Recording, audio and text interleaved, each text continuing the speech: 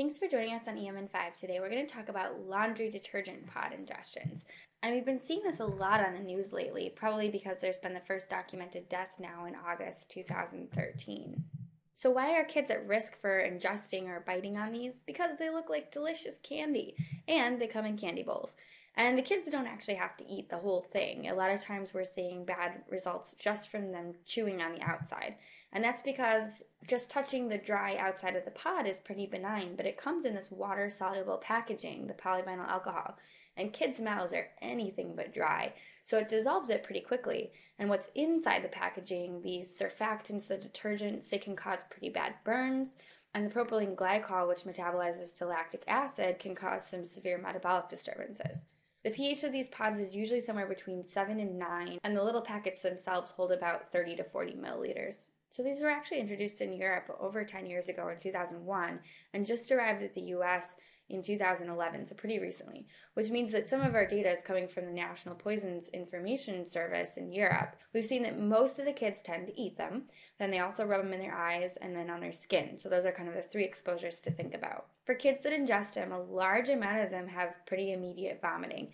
And the scary thing is that there's some other evidence here that they will aspirate a little bit. You can have a lot of coughing, even some stridor. Kids will get burns, so the esophagus and pharynx, so you can get mucosal burns causing esophagitis, pharyngitis.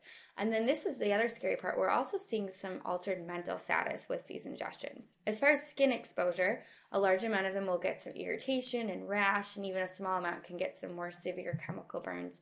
Here's another example of a little baby with some chemical burns after chewing on one of the pods. For eye exposure, you need to watch out for conjunctivitis. This happens in a lot of the kids, and they can even get a keratitis, which if you don't catch it and don't treat it correctly with good follow-up, can cause vision loss eventually.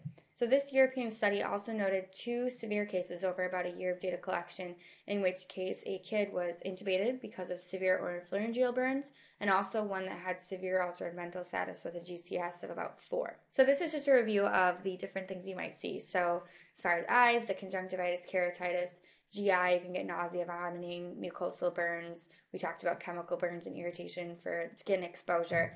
But the scary thing is in the US, we're starting to get more cases over the last couple of years where we're seeing some of these bad side effects. So some sudden altered mental status, usually within a couple hours.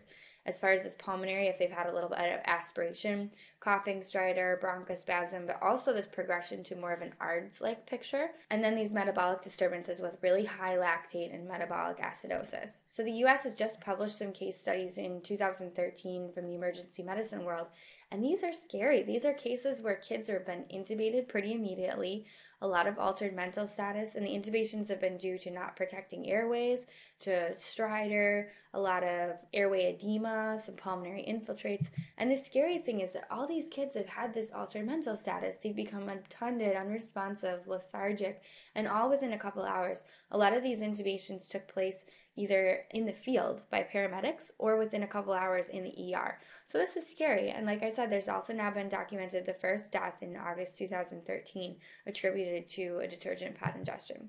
And so why are we seeing these possibly more severe cases in the US? I mean, this is new, so it's just coming through, but we think we're seeing more severe cases.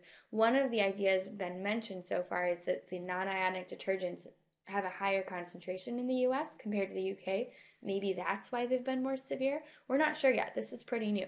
But the key point here is watch out for this. Even if the kid's just been chewing on the corner, has a little bit of bubbles in their mouth, watch out for altered mental status within a couple hours. Watch out for coughing, vomiting.